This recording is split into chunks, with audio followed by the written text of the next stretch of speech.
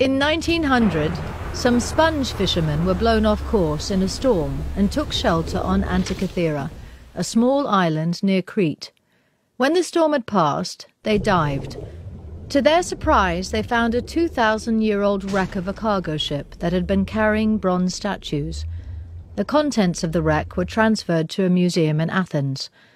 Among them was a strange lump of bronze and decayed wood, the size of a shoebox, almost completely encrusted with limestone. This turned out to be one of the most astounding archaeological finds ever. The fragments were what was left of a mechanism that had consisted of at least 30 separate cogwheels, cut from bronze and housed in a wooden box. It was a sophisticated portable clockwork machine from the time of Archimedes. Scientists and archaeologists puzzled about what it could possibly be. From analysis of the position and number of teeth of the cogwheels, Derek Price, a British historian of science, eventually worked out that it was an astronomical device, which even had an instruction manual engraved on the side.